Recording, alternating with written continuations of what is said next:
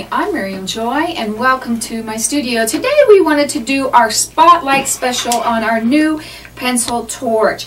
And this is a nice little handheld torch that is great for crafts among other things or working with your gourds.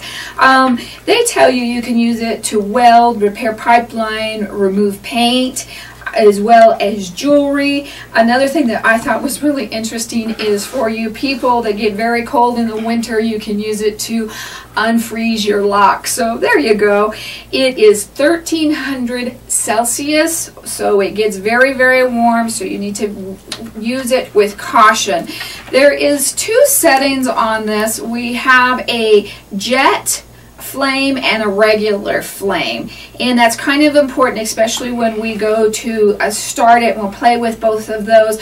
There's also an on and off button, as well as you can adjust your flame. It's got a plus and minus there. There is a little stand so you can set it down and it's hands free. If you needed to set it down on the table, do not touch any of the top part. It gets very, very, very hot. Follow all of the instructions on the little packet as it gives to you. It also shows you the little things as well. Here is your little button where you refill it. And to refill it, you're just going to use your butane fuel, which you get at any place where they sell cigarettes, your grocery store, Walmart, any of those, and you just put it in to refill it. Do not overfill it. You do not want the gas running around on you. Our ignition button is at the bottom, and it tells us to put it into the jet flame when we first start it. So we've got that up, and we're going to turn it on, and we're going to hit our clicker. And you can see that our jet flame is there, and we can turn it down, or we can turn it up. And then we can switch it over to more of a torch, which is a bigger flame.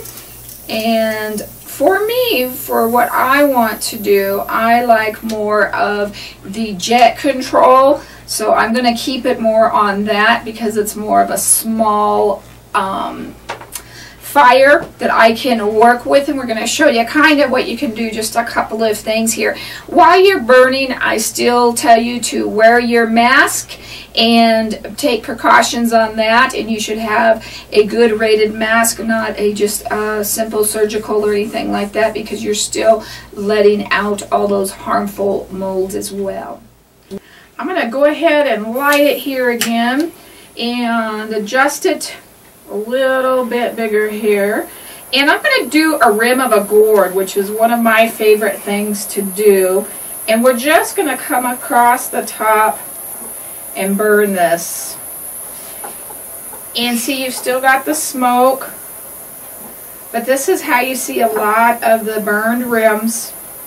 There is so much that you can do with it, and each gourd will burn different. And this is something that do very carefully, because you want to make sure that you have control of the situation. I would do it in a well-ventilated area, probably outside.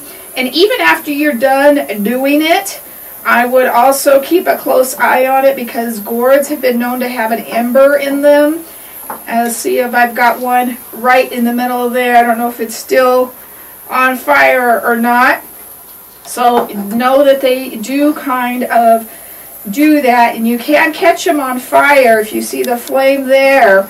So this is something you really want to consider and be aware of. And it should go without saying, this is not a toy. Do not leave this lying around so kids can get a hold of it or anything like that. This is you know, it's very easy. It's very easy to use, but just use it with caution is all I'm trying to say. But see how simple that rim is, and there's so many things that you can do with it. Another thing that you can do is kind of add a little swirl to it. You could put burn designs on it if you wanted to.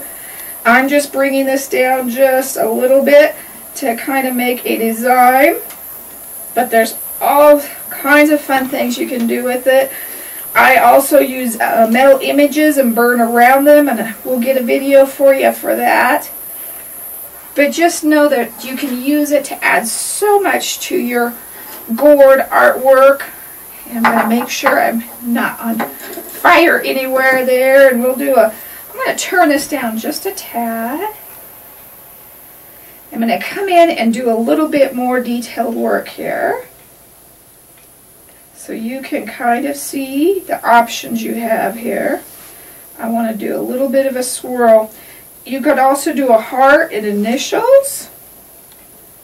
That would be kind of fun too, right? And we're going to turn it off.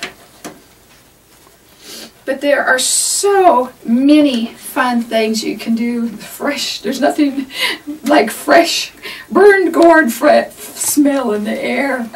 So come on over to miriamjoy.com and get yours today. Play with it, have fun with it. Don't be scared of it. Just use it with caution. That's all we ask.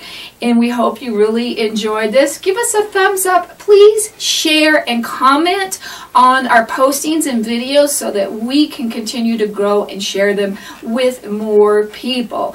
Thank you. God bless.